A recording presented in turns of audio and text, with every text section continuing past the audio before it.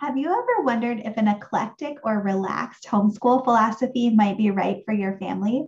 In this video, I want to share what eclectic homeschooling is and why you might want to consider it in your homeschool.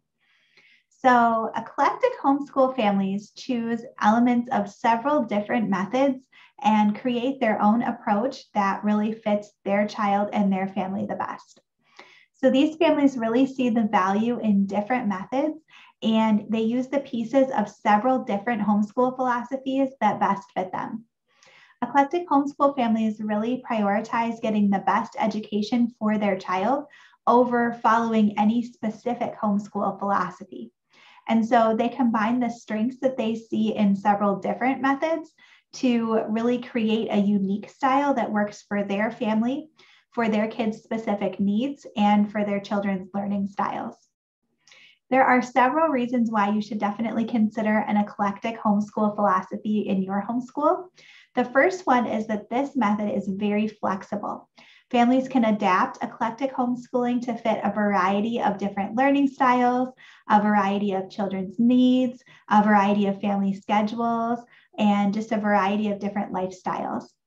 Also, parents can really focus on making the choices that are best for their children and for themselves. And they can use these methods to just create a really unique style of teaching and learning that really fits well with their family.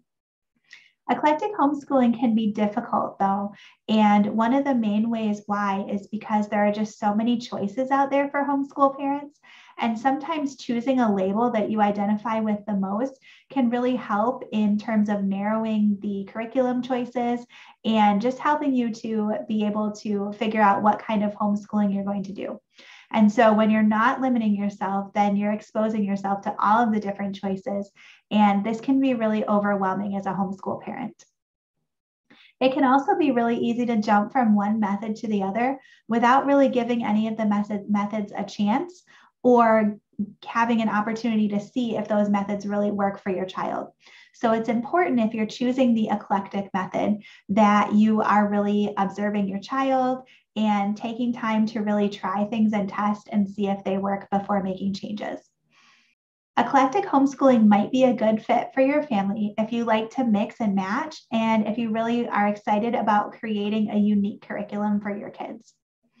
If you have lots of time and really enjoy lesson planning and researching and understanding different models and just combining different styles of homeschooling, then eclectic homeschooling can be a lot of fun.